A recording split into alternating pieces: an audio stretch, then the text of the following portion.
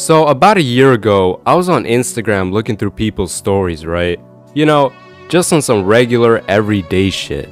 And then I found myself watching Lucky's new story, which featured an individual who I felt like I saw before. And hold on, not on some racist shit, okay?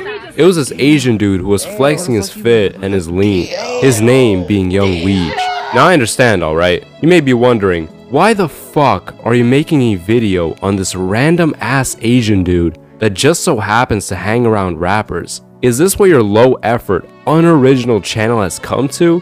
While I do appreciate the constructive criticism, this dude is just too funny to not make an entire video on him. His Instagram page is an actual goldmine of some of the best fucking posts of all time. One picture he's pouring up in Korea, the next he's sitting on a couch with ARs, and then he's flexing his racks in front of ATM machines with this white lady just staring at him. Now pretty much, Young Weej is a dude who is known for being around damn near every rapper and streetwear person.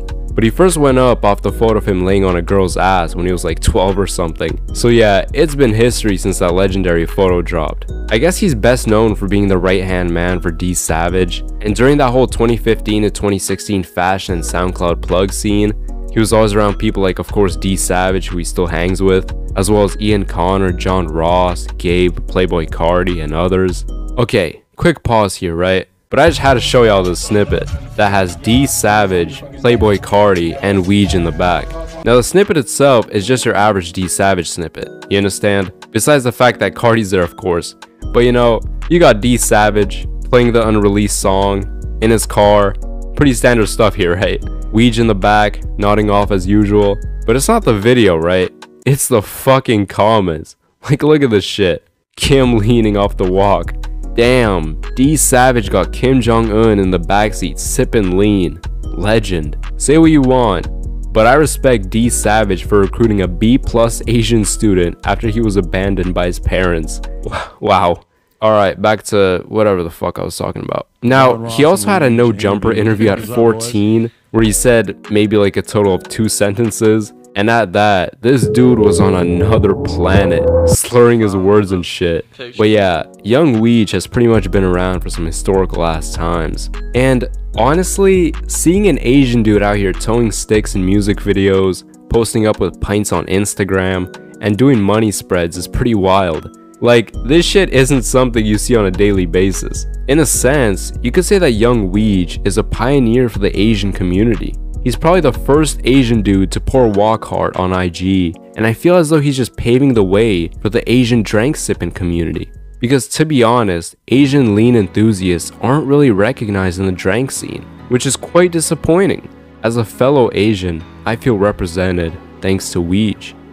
So you've seen the title before clicking this video, where I did state that Young Weej is in fact a rapper. It's the one thing I have yet to touch on here.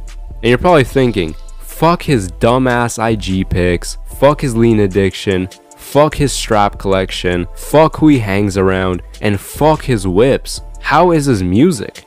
Well, he's actually the creator of the drank sipping anthem, Walkstar. Can't stop flexing on these bitches, I be going too hard. Go to Tech, all I do is fucking score. Sipping out with a Sprite, sipping out with a pride. Sipping out with the Sprite, sipping out with a pride. Fixing up pills and juice, I feel so good, don't know what to do. Give me some juice, pour me a deuce, my 20 ounce. I always keep me about an ounce. Chopper on me, hold 100 rounds. You get served and you gotta buy. Oh, y'all think it's mid? Well, this man dropped it like 6 years ago, so it's a pretty old song, but his new shit is actually catchy.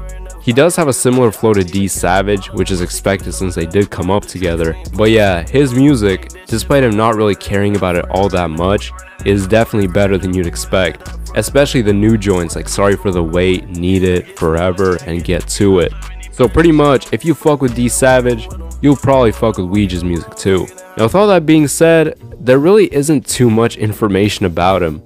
This dude seemingly just popped up out of nowhere, started being around people in the SoundCloud and fashion scene, and just remains a legend for being the Asian dude that sips lean. So if you haven't yet, give the man's music a go, because that shit actually goes hard. And definitely give the man's Instagram a look, because that shit will have you on the floor. Oh yeah, and also, I think he's still locked up in Korea, and nobody really knows why. except as people. So, hey, free Weej!